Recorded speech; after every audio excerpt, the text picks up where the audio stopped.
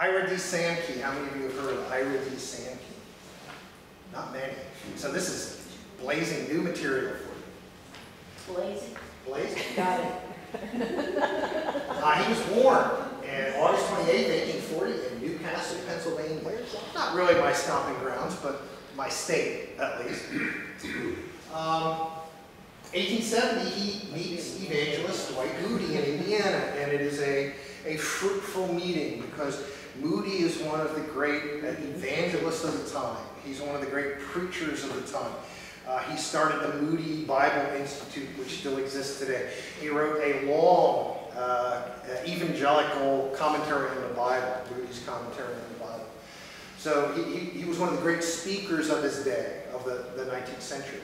Ira Sankey was one of the great hymn writers and hymn singers of his day. So when the two kind of got together, it kind of suggested, wow, we could go out on the road together, and I could do the preaching and you could do the singing. And that's exactly what happened for a number of years. 1871, Moody and Sankey lose everything in the Great Chicago Fire. So Mrs. O'Leary's cow caused the Great Chicago Fire. It destroyed everything, and it destroyed all of their possessions. 1872, Moody and Sankey traveled to England, and Sankey's hymns are promoted by Baptist preacher Charles Spurgeon.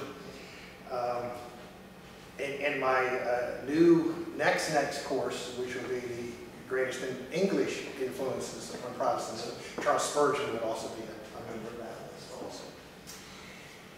Between 1875 and 1891, he publishes the Gospel Hymn series, which we actually already talked about. The original one was from co-written with Philip Bliss, and Philip Bliss died in that tragic train accident when he tried to go back and rescue his wife.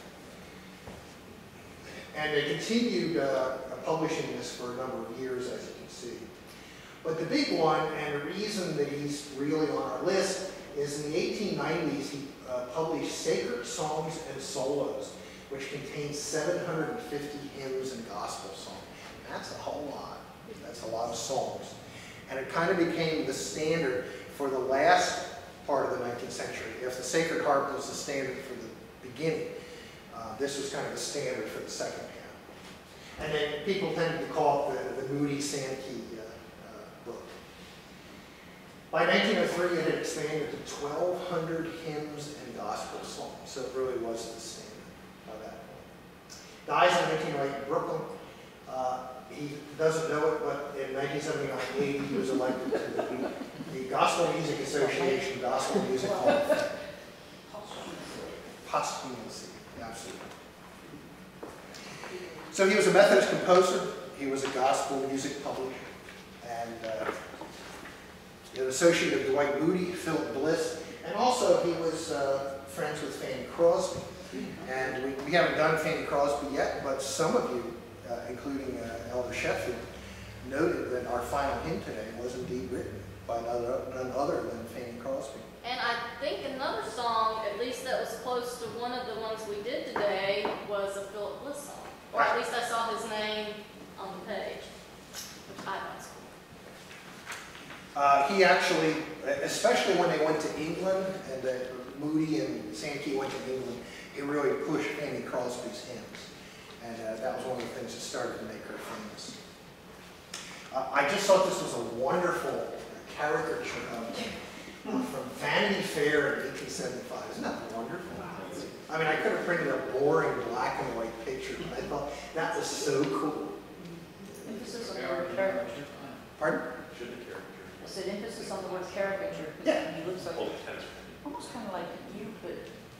So you think it's really good looking? No, I started to say not as good looking as you. Oh. Let me get it in there. You told me what to say. 1870, he becomes Dwight Moody's song leader.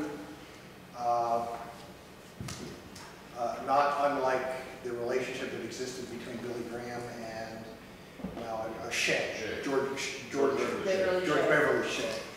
Very similar, but 7 years earlier.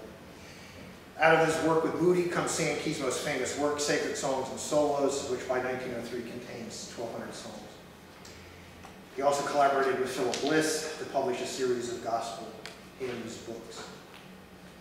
Because of these publishing efforts, Sankey has become almost synonymous with gospel music. So he's in here not so much because he was Dwight Moody's song leader, but rather because he was involved in these two great publishing efforts. Because you got to remember, back then, there's no internet, there's no Facebook, there's no YouTube.